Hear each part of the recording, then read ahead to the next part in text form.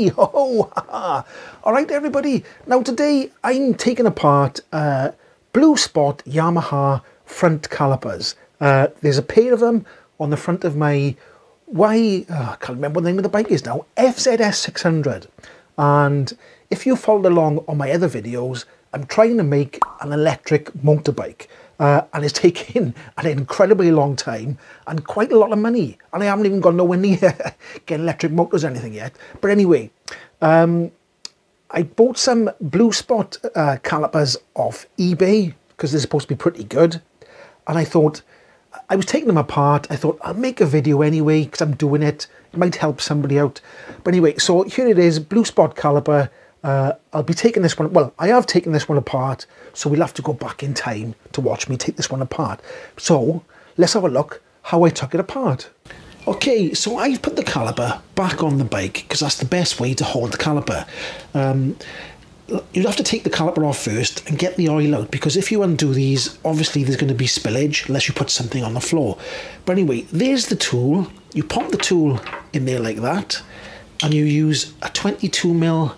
You turn around there so you can see that's a 22mm socket that goes in the end of there, or a spanner. Then you pop it in there like that, and it should, if I give it a bit of a, try and keep my hands out of the way, like that, and there we go. It turns as easy as that, look. It shouldn't be too tight, and if it is too tight, somebody has been there before you and done it up too tight. Okay, right, so I've loosened both of these off, so I should be able to turn this just by hand, and it should come out. So let's have a look. There's that one there, that one's out, there look. And you can see it's got an O-ring on the bottom of there to stop the fluid from coming out. Then this one here, see if this comes with by hand, yes, and this one does as well. So it's pretty easy. And then this one here should also have an O-ring on the bottom. Right, okay, I just want to stop the video there for a second and say that some people, they don't undo the blue part, the blue spot they call it. Some people leave them in and they use this tool. I'll pop it on the screen. Some people might use this tool. It's a cheaper tool to use. And sometimes it doesn't work because them pistons are stuck in there pretty hard. So just a disclaimer, you can do it this other way, that some people use the other tool, but I wouldn't recommend it.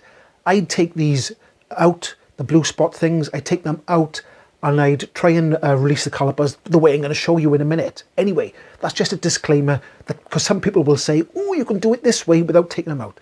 And later on in the video, I'll show you that you can buy seals, new O-rings, for the blue spot insert. So let's carry on with the video.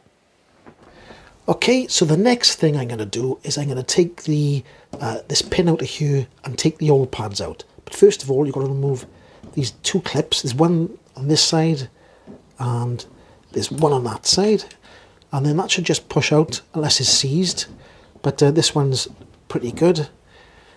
So we'll pop that one out there, that comes off there, and the pads just fall out like that.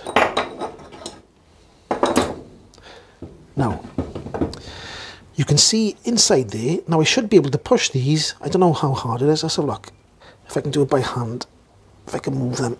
That's in there pretty tight, that one's in there pretty tight, so I'm going to find something to push on them and I should be able to get them out. So just to get things going, I've got a piece of foam in there, don't know if you can see that there, piece of thick foam. I don't want to damage anything. I'm just going to give this a few light taps just to get it going, and it should start making things push through. So if we have a quick look on the other side, you should be able to see now that this is coming out, and I'll do the same one to that one as well. And I can actually push this with my thumb now. It's coming out even further with my thumb. So that's, with a little couple of taps, it's freed that up completely. So I should be able to pop that in there. I should be able to push that down like that, and it is coming out, yes, it is coming out. I'll push it down like that, and there we go. That piston has come free. Okay, then there you go. I got both I got the large one and the small one out from the top, and if you look in there, it doesn't look too bad at all. It's, if you feel the size of this one, for instance, you can feel the rubber seals have started to deteriorate, and they're stuck to the side of there, so that's what was keeping her in. So we're going to have to put a new rubber seal set in there. We'll take the seals out. There's, I think it should be an outer seal and an inner seal, usually a dust seal, then the inner one. But we'll be replacing them, and I think we'll have to replace the O-rings on here as well. So with these ones now, I'm going to try and draw them out with a tool. Right, okay, I don't know how well you can see this, but this is the tool here, and it goes down in there like that, and it goes inside the piston. I'll show you on here. That goes in there like that. See that there? That fits in there. Now, if you notice, I'll try and show you. When I tighten this up here, this will make that spread out, and it'll grip that piston on the inside. So when I use the slide hammer like that, it should pull the piston out. Well, hopefully. So we'll give it a go. I'll pop that in there. Let me just take this off a minute, because it's in the way. And I'll start tightening this up like this until it gets tight, and that should be gripping that piston now. And it is. It feels like it's gripping it. Hopefully. Right, so we'll pop this in here then. Do this up like this, like that, and then I'll hold this down, and I should be able to withdraw the piston. I think I can see it is moving slightly. It's a bit noisy, I'm sorry about the noise, but that is the way it is. So I'll try again. Let me put this on this here so it's not so noisy. Right, okay, let's try again then.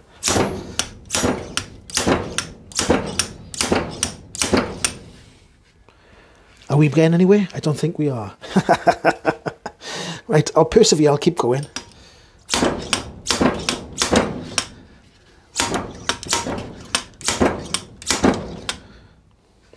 Starting to move now, okay? It's hard for me to hold it and show you at the same time. See if I can get... Can you see it coming up now?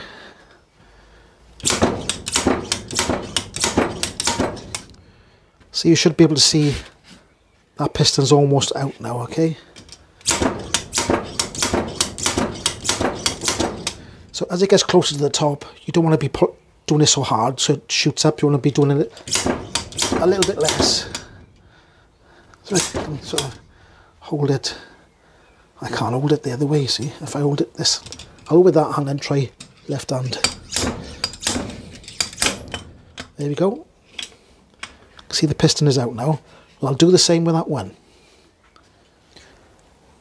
So the big piston took a 25mm tool, and the small piston takes a 22mm tool. I don't know if you can see there's 22mm written on there, and this one, it's a bit dirty, but that says 25. Let's see if I can clean that up a bit. 25mm. So I'll put this tool in here now with this on the 25mm, and I'll be popping that in there like that. I'll be doing the same again, and the small one theoretically should come out slightly easier than the large one because there's less surface area and friction.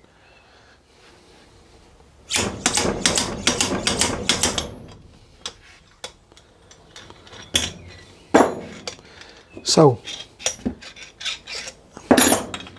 learn from my mistakes. Pop the old pad under there like that so it doesn't go back in the hole again. I'll just pop a little bit of foam on there so it doesn't damage it. Just tap that down like that. That should come out of there, and then there we go. And then drop that on the floor like that. That's not very good, is it? So there we go. We got two small ones, two big ones, and it's completely clear now. So all I need to do now is take the seals out and give us a good clean up. Right, okay, I've cleaned this piston here. It's come out pretty well.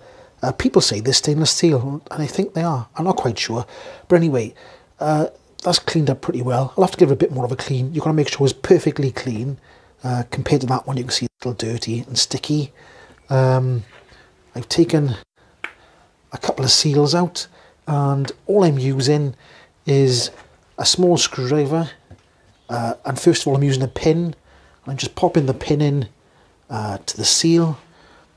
It's really difficult for me to show you. I don't know if I can. The seal is there, and I'm trying to just not get the metal, but get the seal and lever it up. But it is quite difficult. I think I need something that's a bit more bent to get in there, but I'm trying to just gently pick the seal out, and then once it's picked out, I can go in then with a screwdriver. See, I don't know if you can see there, like I've got that with the pin, and I've popped the seal out. I'm just going around doing them all.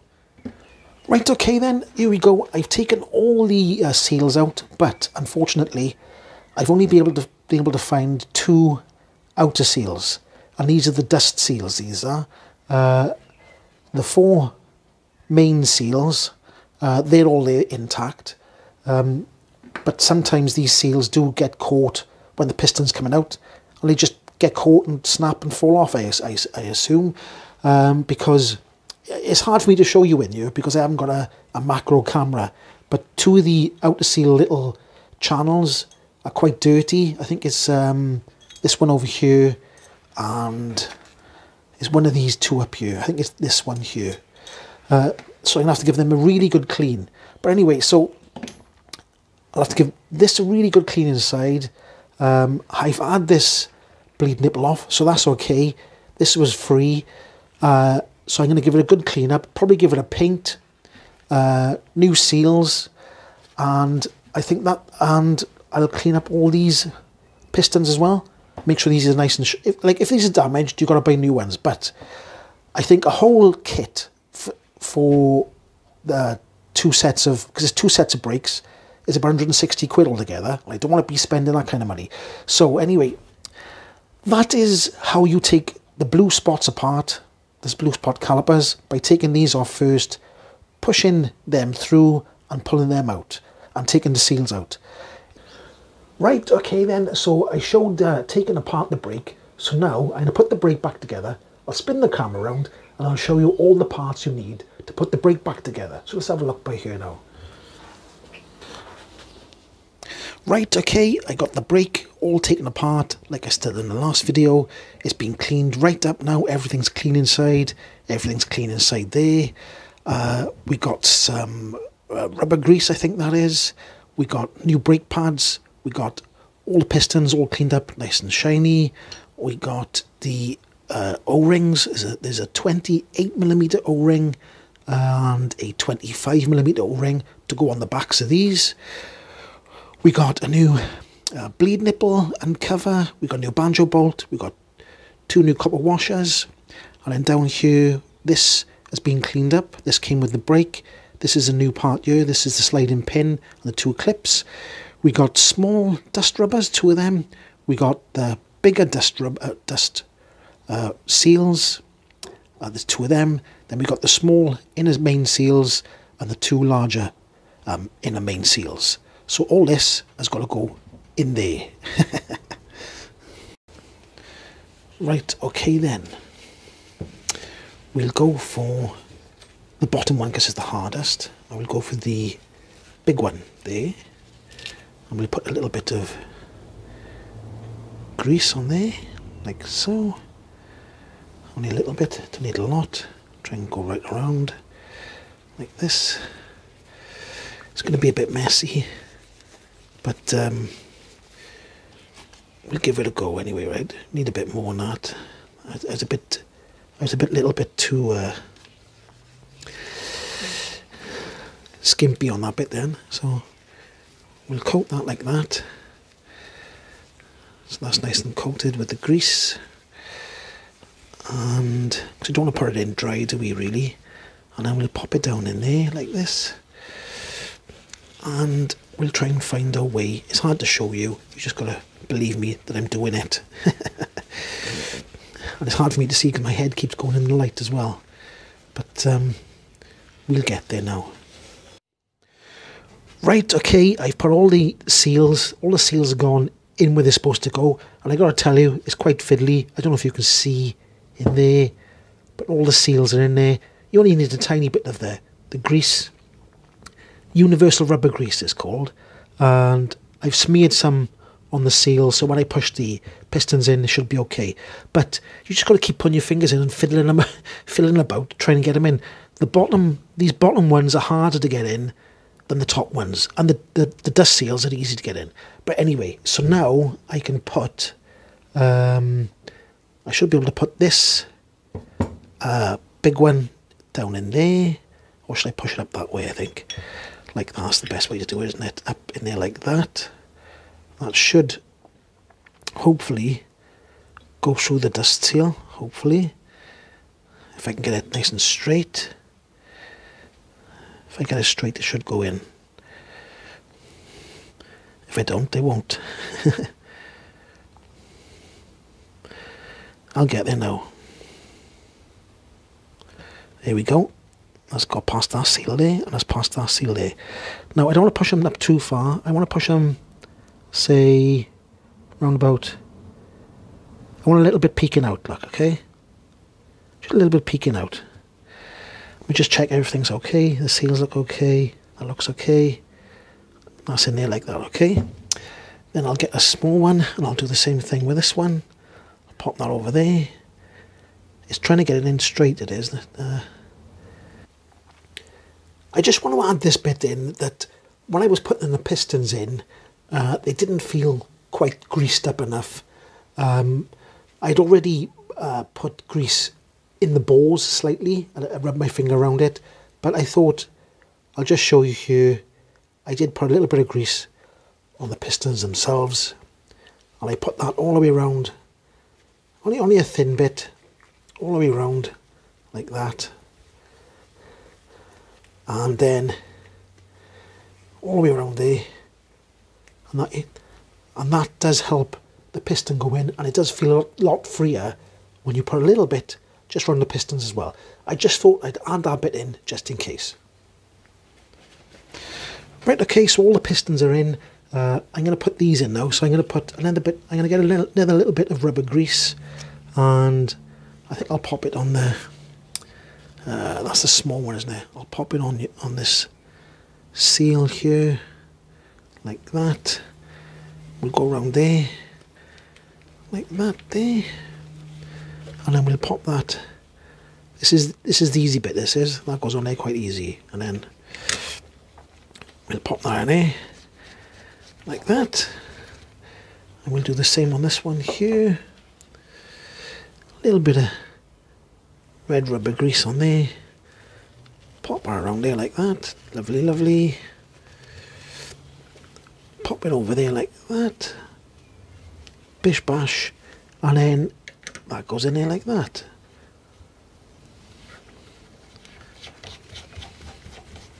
Like I said, we'll do them up tight later on. Just do them hand tight for a minute. And then the next step is going to be, I think, what should we do next?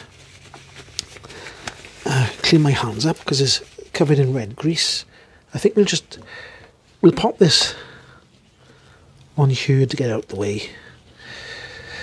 Obviously, we've got to put the banjo on later on, but I'll just pop that on here now. Stop things falling inside, like that. And we'll pop the new bleed nipple on. Pop it in there like that. And then this goes over there, like so. Pop that on there. Right, we've got less bits now, so we'll turn it over like this. Now I'm going to take my gloves off because I don't want to put any grease on the pads. So I'll take them off there. Right, okay, I've pushed these pistons in a little bit more, so just in case when you want to put the disc in, there's a bit more room. I haven't pushed them all the way in because they never sit all the way in, I don't think. But anyway, I put them in that far, just for enough room. And I'm going to put a little bit of, tiny bit of, I'm going to put a tiny bit of copper grease on the back of them, and maybe a little bit of that rubber grease down there, I think. I'm not quite sure. No, that's what I'm going to do. Tell a lie. I'm going to use a little bit of this Silicon Pro red grease, and I mean a tiny bit now, not a massive amount. I'm just going to put a little bit down there. See on there like that, down there. Just a little bit on there like that, right? And a little bit on there like that. This is high temperature red racing grease, this is. I'm just going to pop that down there like that. And I'm going to pop a little bit along there. Just like that. Just to keep things moving nice and lovely. Not too much, because obviously it'll go on the brakes, won't it? So just pop a little bit on there. And a little bit on there. And maybe I'll pop a little bit on the... I think I'll pop a little tiny bit of... Just a smidgy smooth of copper grease on the back of these. Just so it stops the pads sticking to the pistons. And I'm not going to go bonkers. Some people like to put loads on, but I like to put a little bit on. Just that much, just that much there, okay? That's all I'm putting on. I'll do the same on the other one as well. Just a little bit. Because if this gets too hot and melts off, it's going to go onto the brakes, you see, so... Just a tiny, tiny bit. Just a thin slither. Then I'm going to pop these in there like that. One in there. Down there like that. Let's move out of the way. Don't get any grease on the pads. Pop that on down in there, if I can get it in there straight. Like that. And then that's a bit, let me just move this pad a bit. It's a bit wonky. Right, there we go. I'm going to put this through here. I think I might put a bit of, just a little bit of this grease just in these holes here, just a tiny, just a little bit like that. Let's top that seasoning there if you need to take them back out again. So I'll pop that in there then, like that. Let me just lift this brake up slightly so that drops down. Like that. That goes, pops through that one there. And then you can put the spring in. And like I said, it's got a arrow pointing up. So I'm going to put it upwards. Like that. Try and push the spring down like that. Get that under there. And I got to go through and get this in the other one. And I'm trying to keep these, I don't know if you can see the holes, I'm trying to keep them upright. So I can put the pins in easier then. Let me just wipe that off there, don't put too much on there. And then you just pop the pins in, one on this side. Let me put that one on first there, that side there, like that. So I can move that back there a bit like that. And then pop that one in there. And there we go. That's the brake done, look. And I'll tighten these up, I'll torque these up when I put them back on the bike later. But anyway, that's a fully refurbished caliper with new. I'll put all the links to the. I'll put the links to the kit I bought for the seals. I'll put the links to the O-rings that go on here as well. So everything will be down in the description of all the kit I bought and the O-rings. Okay. So anyway, if you enjoyed this video, go on, give it a like, subscribe, and I'll see you in the next one.